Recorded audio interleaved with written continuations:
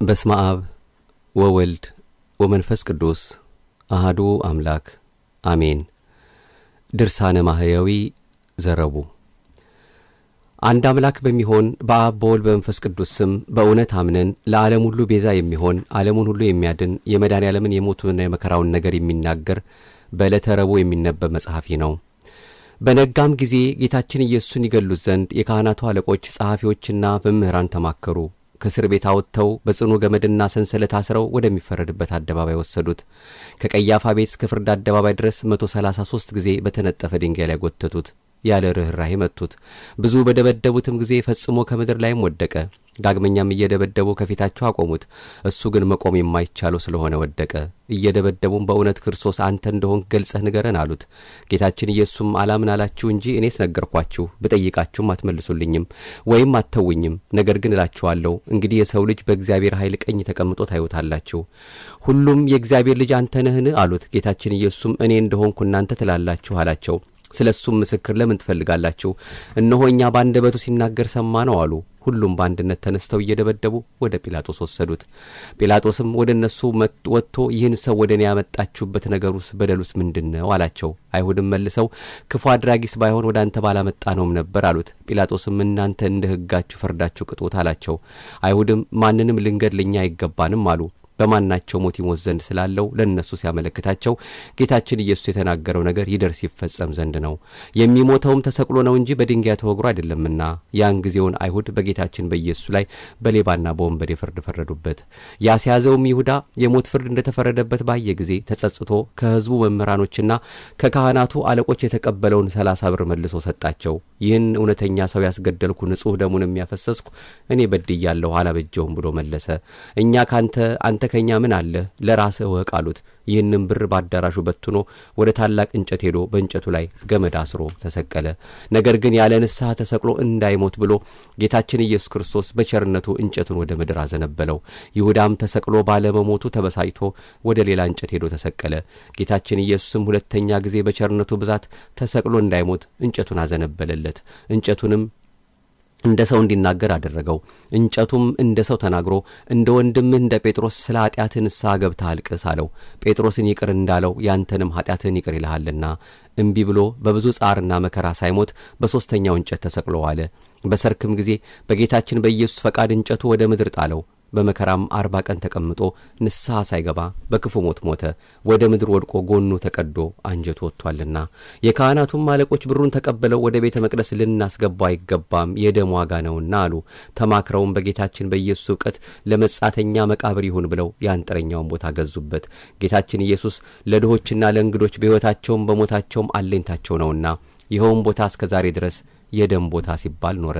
የእስራኤል ልጆች የተስማሙበት ክቡር የሆነ የጌታን ዋጋ 30 ብር ተቀበሉ ብሎ ነብዩ ኤርምያስ የተናገረው ያን ጊዜ ተፈጸመ። ለአንጥረኛ ቦታ ሰጡት በማለት እግዚአብሔር እንዳዘዘኝ እናገራለሁ ያለውም ደረሰ።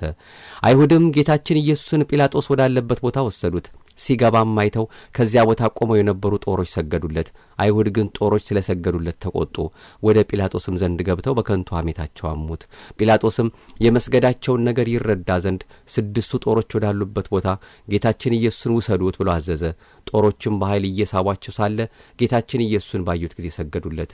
አይሁድም ይህን ታምራት አይተው እንዲህ ያለ መድኃኒተኛ ሰው አላየንም ብለው ጮኹ። ከዚያም ጲላጦስ ጦሮች ወዳሉበት ቦታ ወጣ። በጲላጦስ ፊት ለጌታችን ለኢየሱስ ጦሮች 3 ጊዜ ሰገዱለት። ለጌታ እንዳይሰግዱለት ኃይለኞች ሰዎች በገመድ ሲስቧቸው ከማፈራቸው ብዛት የተነሳ እንደ አስማተኞች እንደ ኢያኔስ እንደ ኢያንበሬስ አስማተኛ ነው አሉት። ከማፈራቸው ብዛት የተነሳ ከጲላጦስ ፊት ወስደው አቆመው ጌታችን ኢየሱስን አጣሉት፣ አካሰሱት። ለቄሳርም ግብር እንዳይሰጡ ሕዝቡን ሲያስክዳቸውና ሲከለክላቸው አገኘ ነው እያሉ እሱም የእስራኤል ንጉሥ ነኝ ይላል። የእግዚአብሔርን ለእግዚአብሔር አድርጉ የቄሳርን ለቄሳር ስጡ ካላቸው በኋላ ሐሰተኞች ሆነዋልና እሱም ስለ ትሕትናው ግብሩን ከሰጣቸው በኋላ ጲላጦስ የአይሁድ ንጉሥ አንተ ነህን ብሎ ጠየቀው። ጌታችንም መልሶ እኔ ንጉሥ እንደሆንኩ አንተ ትላለህ አለው። ይህ ሰው ሰንበትን የማያከብር የእግዚአብሔር ወገን ያይደለ ነው እያሉ ያጣሉትም ያካስሱትም አሉ። በሰንበት ድውያንን አዳነ፣ የዕውራንንም ዓይን አበራ፣ የሞቱትንም ሰዎች በሰንበት አስነሳ። በሥራው ሁሉ ሰንበትን ሻሪ ነው። እንዲህ ሲያጣሉ ሲያካስሱት እሱ ግን ምንም አልመለሰላቸውም። ዳግመኛም ጲላጦስ እኒህ ያህል ሲያጣሉ ሲያካስሱ አትሰማቸውም ምን አለው። ጌታችን ኢየሱስም ሹሙ ፈጽሞ እስኪያደንቀው ድረስ አንዲት ቃል እንኳን አልመለሰም። በሰንበት ተአምራት የሚያደርግ ጌታችን ግን አባቱ በሰንበት ተአምራት እንዲያደርግ እሱም በሰንበት የታመሙትን በእውነት አዳናቸው። የዕውሮቹንም ዓይን በሰንበት አበራ፣ የሞቱትንም በሰንበት አስነሳቸው። በአዳራሹም ውስጥ እጁ የደረቀች አንድ ሰው አገኘ። አይሁድ ግን ያጣሉት ያካሱት ዘንድ በሰንበት ያድነው እንደሆነ ብለው ይጠባበቁት ነበር። ጌታችን ኢየሱስም ይህን እጁ የደረቀችውን ሰው ተነስተህ በመካከላቸው ቁም አለው። በሰንበት በጎ ማድረግ አይገባምን ወይስ ክፉ ማድረግ? ሰው ማዳን ነው ወይስ መግደል ብሎ ጠየቃቸው። ዝም አሉ። ጌታችን ኢየሱስም በዓይኑ አይቶ እጅህን ዘርጋ አለው። እጁንም ዘረጋ፣ ድና እንደ ሁለተኛይቱ ሆነችለት። ፈሪሳውያንም ከዚያ ወጥተው ጌታችን ኢየሱስን ይገሉት ዘንድ ከሄሮድስ ሰዎች ጋር ተማከሩ። ጌታችን ኢየሱስም ከደቀ መዛሙርቱ ጋር ወደ ባህሩ ወደብ ሄደ። ያደረገውንም ተአምራቱን ሰምተው ብዙ ሰዎች ተከተሉት። የታመሙትንም ሰዎች ሁሉ አዳናቸው። ነገር ግን እንዳትገልጹ ብሎ አስጠነቀቃቸው። አይሁድ ግን ሰንበት ሻሪ ነው አሉት። ከወደፊቱ ሆዱ ያበጠ አንድ ሰው ነበር። ጌታችን ኢየሱስም ጸሐፍት ፈሪሳውያን በሰንበት ሰው ማዳን ይገባልን ወይስ አይገባም አላቸው። እነሱ ግን ዝም አሉ። ጌታችን ኢየሱስም ይህን ሆዱ ያበጠውን ሰው ይዞ በሰንበት አድኖ ሰደደው። አይሁድ ግን ሰንበት ሻሪ አደረጉት። 18 ዓመት ጋኔን ይዞ የሚጥላት አንዲት ሴት ነበረች። እሷም ጎባጣ ነበረች፣ ፈጽሞም መቆም አትችልም። ጌታችን ኢየሱስም ባያት ጊዜ አንቺ ሴት ከደዌሽ ድነሻል ብሎ በእጁ ዳሰሳት። ድናም በሰንበት ቀን ሄደች፣ እግዚአብሔርንም አመሰገነች። አይሁድ ግን እሱን ሰንበት ሻሪ ነው አሉት። ጌታችን ኢየሱስም በሰንበት ቀን ከዚያ ሲያልፍ ዕውር ሆኖ የተወለደ ሰው አገኘ። ደቀ መዛሙርቱም መምህር ሆይ ይህ ሰው ዕውር ሆኖ የተወለደ በራሱ ኃጢአት ነውን ወይስ በዘመዶቹ ብለው ጠየቁት። ጌታችን ኢየሱስም የእግዚአብሔር ሥራ በእርሱ ላይ ይገለጽ ዘንድ ነው እንጂ ዘመዶቹም እርሱም አልበደሉም አላቸው። ነገር ግን ብርሃን ሳለ የአባቴን ሥራ እሠራ ዘንድ ለእኔ ይገባኛል አላቸው። አንድ ሰው እሱ እንኳ ሥራ ሊሠራበት የማይቻለው ሌሊት ይመጣልና በዚህ ዓለም ሳለሁ የዓለም ብርሃን እኔ ነኝ። ይህንም ካለ በኋላ በምራቁ አፈር ለውሶ ዓይኑን ቀብቶ ሄደ፣ በፈሳሿ ታጠብ አለው። ሄዶም ታጠበ፣ እያየም ተመለሰ። አይሁድ ግን ሰንበት ሻሪ ያደረጉት። ጌታችን ኢየሱስም በሰንበት ወደ አልዓዛር መቃብር እያለቀሰ ሄደና ከመቃብሩ አፍ ያለውን ደንጊያውን አንሱ አላቸው። የሞተውም ሰው እህት ጌታዬ ሆይ ዛሬ 4ኛ ቀኑ ነውና ፈጽሞ ሸቷል አለችው። ጌታችን ኢየሱስም ብታምኝስ የእግዚአብሔር ተአምራቱን ጌትነቱን ታያለሽ አላልኩሽምን አላት። ደንጊያውን ከመቃብሩ ላይ አነሱት። ጌታችን ኢየሱስም ዓይኖቹን ወደ ሰማይ አቅንቶ አባቴ ልመናዬን ሰምተኸኛልና አመሰግንሃለሁ፣ ዘወትርም እንደምትሰማኝ ያውቃለሁ አለ። እኒህ የቆሙት ሰዎች አንተ እንደላከኝ ያምኑ ዘንድ እንዲህ አልኩ እንጂ። ይህን ካለ በኋላ አልዓዛር ና ወደ ውጭ ውጣ ብሎ በታላቅ ቃል አሰምቶ ተናገረ። ይኸውም የሞተው ሰው እጁም እግሮቹም ታስሮ እንደተገነዘ ፊቱም በልብስ እንደተጠቀለለ ከመቃብር ውስጥ ወጣ። ጌታችንም መግነዙን ፈታችሁ ተዉት ይሂድ አላቸው። ሄደም እንዲህ ሙታንን የሚያስነሳ የታመሙትንም የሚያድን አምላክ ከጲላጦስ ፊት አቁመው አጣሉት፣ አካሰሱት። እንዲህም ካካሰሱት በኋላ ሕዝቡንና ሊቃነ ካህናቱን በዚህ ሰው ላይ ያገኘሁበት በደል የለም አላቸው። ከገሊላ ጀምሮ እስከዚህ ድረስ በይሁዳ አውራጃ እያስተማረ ሕዝቡን ያወካል እያሉ ሁሉም ጮኹ። ጲላጦስም ገሊላ ሲሉ ሰምቶ የገሊላ ሰው እንደሆነ ብሎ የገሊላን ሰዎች ጠየቀ። ከሄሮድስ ግዛት እንደሆነ አውቆ ያን ጊዜ ሄሮድስ በኢየሩሳሌም ሳለ ወደ ሄሮድስ ላከው። በላከውም ጊዜ ጌታችን ኢየሱስ ከመገዛት ነጻ ሲሆን በትሕትና ሄደ። እሱ የምድራውያንና የሰማያውያን ገዢዎች ገዥ ሲሆን፣ የምድራውያንና የሰማያውያን ጌቶች ጌታ ሲሆን፣ የሰማያዊ ንጉሥ ልጅ ሲሆን፣ እሱ የምድርና የሰማይ ንጉሥ ሲሆን፣ በደቀ መዝሙሩ በጴጥሮስ እጅ ከዓሣ ሆድ ወርቅ አውጥቶ ግብር ለሚቀበሉ ሰዎች ግብርን በትሕትና ሰጠ። ሄሮድስ ጌታችን ኢየሱስን ባየው ጊዜ የተወደደ ደም ግባቱን መልኩንና ብሩህ የሆነ ፊቱን ከማየቱ የተነሳ እጅግ ደስ አለው። ብዙ ሥራውን በሰማ ጊዜ ከብዙ ቀን ጀምሮ ሊያየው ይወድ ነበርና የሚሠራውንም ሥራ ሁሉ ሊያይ ይወድ ነበርና ብዙ ነገርም መረመረው፣ ጠየቀው። ጌታችን ኢየሱስ ግን ቃል አልመለሰለትም። ጸሐፍትና የካህናት አለቆችም ዝም ስላለ ቆመው ያጣሉት ያካስሱት ነበር። ሄሮድስና ብላቴኖቹ ክፉ ነውሳ እያሉ ዘበቱበት። ጌታችን ኢየሱስንም ሄሮድስ እንዳዘዛቸው ብዙ ገረፉት። ሥጋው እየተቆራረጠ ደሙ እንደ ውሃ ወደ ምድር ፈሰሰ። ሄሮድስም ጌታችን ኢየሱስን አቃለለው፣ በመገረፉም ያዘነ የተከዘ ሆነ። ጌታችን ኢየሱስንም ቀይ ልብስ አለበሱት። ይህ ሰው ሞት ይገባዋል ብሎ ወደ ጲላጦስ ላከው። ጠላቱ ስለሆነ ከቀድሞ ጀምሮ ሊገለው ይወድ ነበርና ፈሪሳውያን እንደነገሩት ሄሮድስ ሊገልህ ይፈልግሃልና ከዚህ ሂድ ብለው ነገሩት። ጌታችን ግን የዚያን ጊዜ እንዳይገድለው ኋላ ግን በጊዜው እንዲሞት አውቆ ይህን ቀበሮ ሄሮድስ ሄዳችሁ እንዲበሉት ብሎ ነገራቸው። እነሆ ጋኔን አወጣለሁ፣ ዛሬም ነገም ሕይወትን እሰጣለሁ፣ በሶስተኛውም ቀን ሥራዬን ፈጽሜ እሄዳለሁ በሉት አላቸው። ለመምህር በኢየሩሳሌም እንጂ ከኢየሩሳሌም ውጭ ሊሞት አይገባውምና በዚች በመከራው ቀን የፍቅርና የእርቅ ቀን፣ የይቅርታ ቀን፣ ኃጢአት የሚሰረይበት ቀን፣ የሕይወትና የደህንነት ቀን ናትና ከቀድሞ ጀምሮ ጸብ ክርክር የነበራቸው ጲላጦስና ሄሮድስ ያን ጊዜ ተፋቀሩ።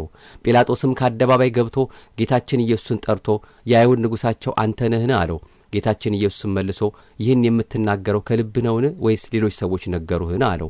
ጲላጦስም እኔ አይሁዳዊ ነኝን? ወገኖችህ የካህናት አለቆችም ወደ እኔ ያመጡ አይደለምን? ምን ላድርግህ አለው። ጌታችን ኢየሱስም መንግሥቴስ በዚህ ዓለም አይደለችም ብሎ መለሰ። መንግሥቴስ በዚህ ዓለም ቢሆን አይሁድ ይዘው ወደ አንተ እንዳያመጡኝ ብላቴኖቼ በተዋጉልኝ ነበር። ዛሬስ መንግሥቴ በዚህ ዓለም አይደለችም። ጲላጦስም መሆኑን ንጉሥ ነሃ አለው።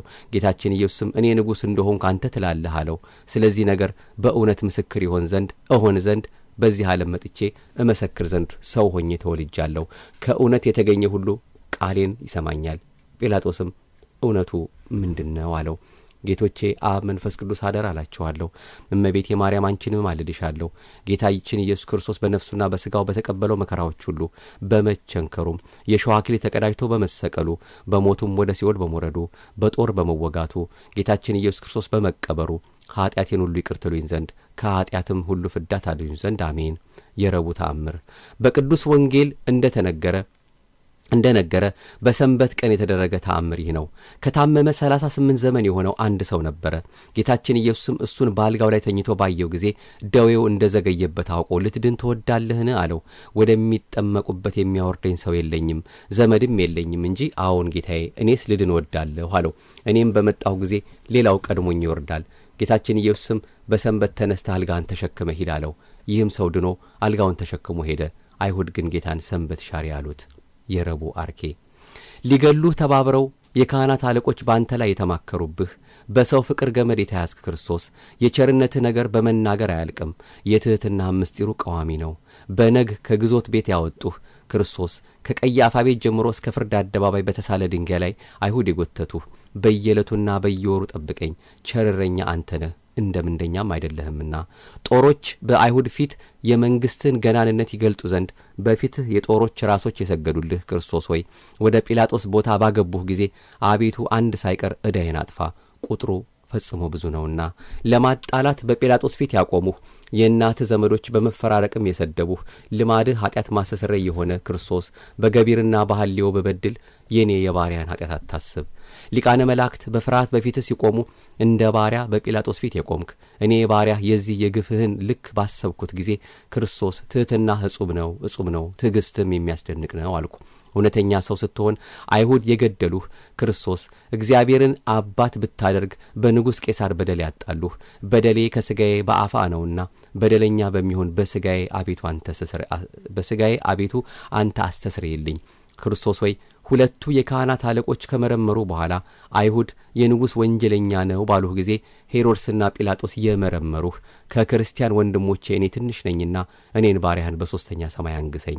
ክርስቶስ ሆይ በልባቸው ከራቁ ዘንድ አንተን ከማክበር ተለይተው የሄሮድስ ወታደሮች በትሕትና የዘበቱብህ ቁጥሩን ማወቅ እስኪሳናቸው ድረስ አይሁድ የገረፉህ አንተን ለመያዝ በተጉ ጊዜ የአይሁድ ወገኖች እንደወደቁ ጠላቶቼ እንደነሱ የኋሊት ይውደቁ። ክርስቶስ ሆይ ፊትህን በማየት ልቡ ደስ ካለው በኋላ ሄሮድስ የመገረፍህን ፍርድ ያላግባቡ የፈረደብህ ቀይ የሆነ የምልክት ልብስን ያለበሱህ አቤቱ ኃጢአቴ በስቶአልና ቀድሞ ልብህ በሰው እንደ ተጸጸተ አትጸጸትብኝ። ስቅለትን ከወደደ በኋላ ከሚያስፈራ ስቃይ ሞት 2 ጊዜ ያዳንከው አቤቱ የኃጥአን ምሕረት በሥራህ በይሁዳ ላይ ተገለጠ። ግን 2 ጊዜ ካዳንከው በኋላ ሰይጣን ይሁዳ በክፉ አሟሟት ሞቷልና የካህናት አለቆችና ወገኖች አስይዘዋልና መማለጃ በመውደድ ምን ልስራልህ? መስፍን እኒህ ሁሉ መመስገኛ ቦታ መርተው ይወስዱኝ ዘንድ ቸርነትህንና ብርሃንህን ላክልኝ። አንተ ጌታዬ ኢየሱስ ክርስቶስ ሆይ የኔን የባሪያን ኃጢአቴን አስተሰርይልኝ። አሜን። ይቆየን።